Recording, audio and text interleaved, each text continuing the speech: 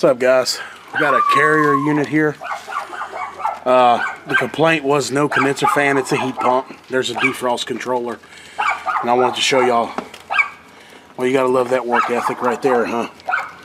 Instead of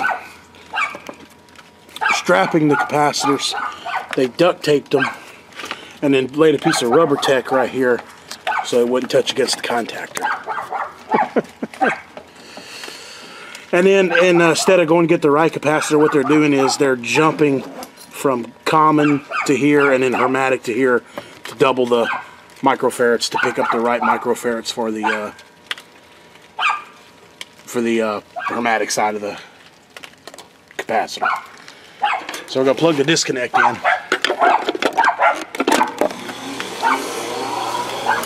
And now the fan's working. A minute ago when I unplugged it, when I left it on the defrost board, the fan wasn't coming on, so I removed the fan wire and put it on the contactor and the fan came on. But something's wrong with that relay, because a minute ago the fan would not kick on while it was plugged up into the defrost board. Alright, we don't have a carrier supply house here in town, so I'm waiting on my ICP supply house to call me back. He's going to cross the numbers. This is a 97 carrier. He's going to try to cross the numbers and, you know, find me an equivalent ICP defrost board from that era, which will be exactly the same.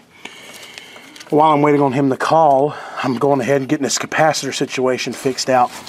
You can see right here, this is the hermetic, he's jumping, and this is the common, he's jumping. And he's got 35 at 7.5. So with 35 and then a 10 here, tells me that he's trying to get 45 microfarads to the compressor. So we're going to put a 45.75 on here and strap it up the right way without rubber tacking it to stop it from hitting the contactor. So I'm going to get started on that and wait for a phone call on the defrost board. Alright, we got our new capacitor in there.